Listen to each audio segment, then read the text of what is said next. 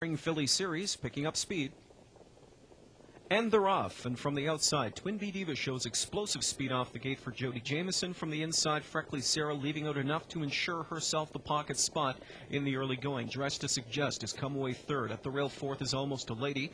Conran and Literacy driving out from fifth. She'll shoot into a hole. Just ahead of PL Angel, who's come away sixth. Backed up seventh is Mock You and Me. And then it's back to the long shots, Sweet Georgette and Sammy Sid.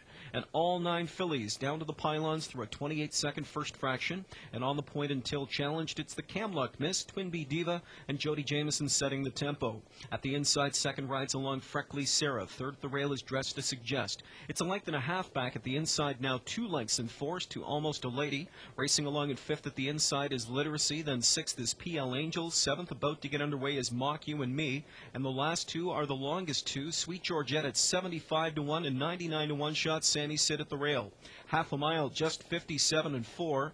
29-4. Jamieson stole away with an easy second quarter there for Twin Bee Diva as her stock rises as the field moves towards the final 3/8. Freckly Sarah right there on Jamieson's bumper from in second.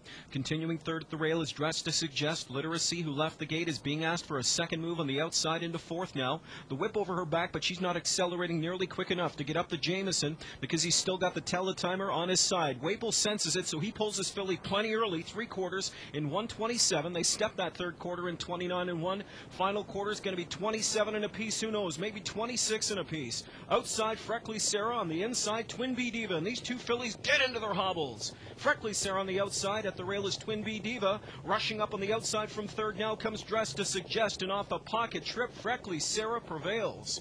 Prevails at 9-2. Freckly Sarah scores. Finishing second on the inside. It looked like Twin Bee Diva fended off Dressed to